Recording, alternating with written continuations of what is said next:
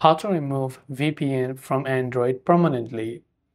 If you have connected VPNs to your Android device and you want to delete them permanently, what are the things that we can do? The first thing is identifying any third-party VPN apps that you've installed on your device. So if you have, just long press on this VPN app and tap the uninstall button to get rid of it. If you've customized your own DNS and VPN settings, you can simply open up Settings app. Then you can simply go to Connections.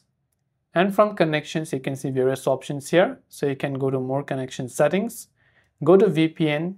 And if you've added this VPN, you can tap on this gear icon next to VPN and tap on delete VPN profile.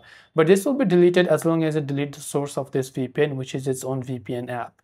And when you've done that, that's going to fix most of the issues that you're having.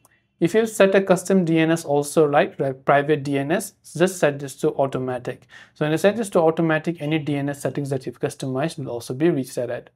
And this way you can remove your DNS completely from Android. That's all for this video. Thanks for watching and see you soon in our next video.